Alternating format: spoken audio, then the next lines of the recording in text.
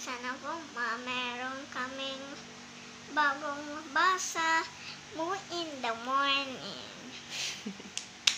Yay! Basahin natin. Wait lang muna po ha. Guys, welcome to my channel. At sana po magre-read tayo mo in the morning. Basahin natin. Here in the city, the big, bright, busy city. The big, bright, busy, noisy city. The buses go. The cars go. The buses go. Hey! There's a garbage truck whining. Grunting. Screeching. Tires squealing. Beds squealing. Ding, ding, ding. There are clangings and clashes and rattles and rumbles early in the morning.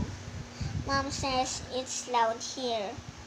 She likes city noise, but not first thing, not so early in the morning.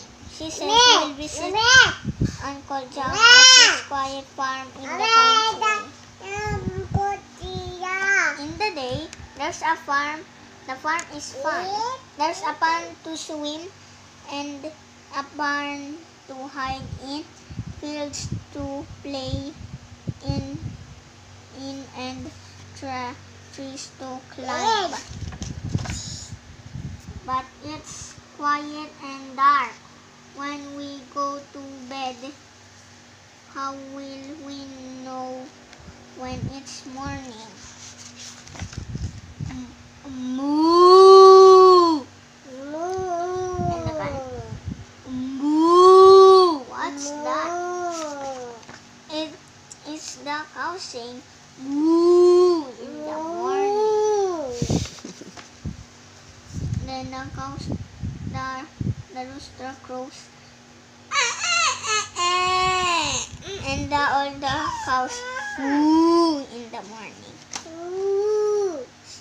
A sleepy tweet, and the birds all sing, the twitter and a chatter with the and the moo early in the morning. Next to wake are the ducks and hens.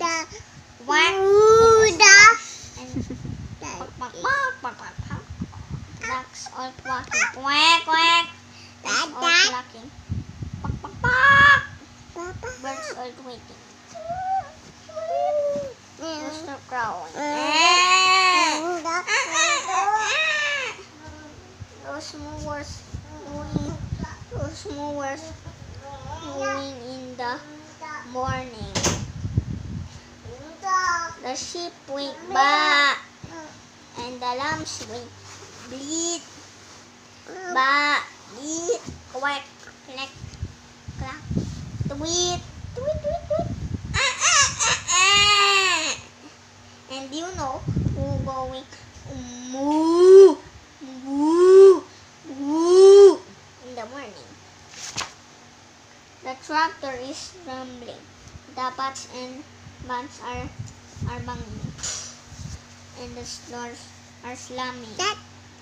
And it's tweety and quacky and clacky and mooey early in the morning. Mom says it's time to go. She likes the fun but not that mooey in the morning. Home in the city, the big, bright, busy city. The big, bright, busy, quiet city. Barbara Maitland, who was born and raised in England but now lives in Virginia, is also the author of several children's books, including The Bookstore Ghost and My Bear and Me. Andrew Kalman, the author and illustrator of Red Light Stop, Green Light Co., lives in England with his wife and 3 children. The end. Thank you for watching. Like and subscribe. Bye. Hindi, wait. Watching at pwede kayong magbasa ng in the morning. Diba? At sana po din makabasa po kayo, makabili kayo kung ilang pesos. Tingnan mo po natin. Say mo, nabili po ni Mami sa book sale. 16 pesos lang po. At No, 35 pesos.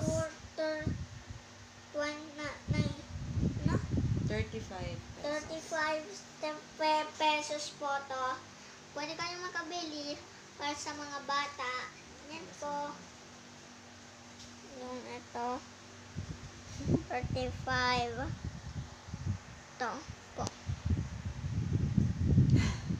Yan po. Bye!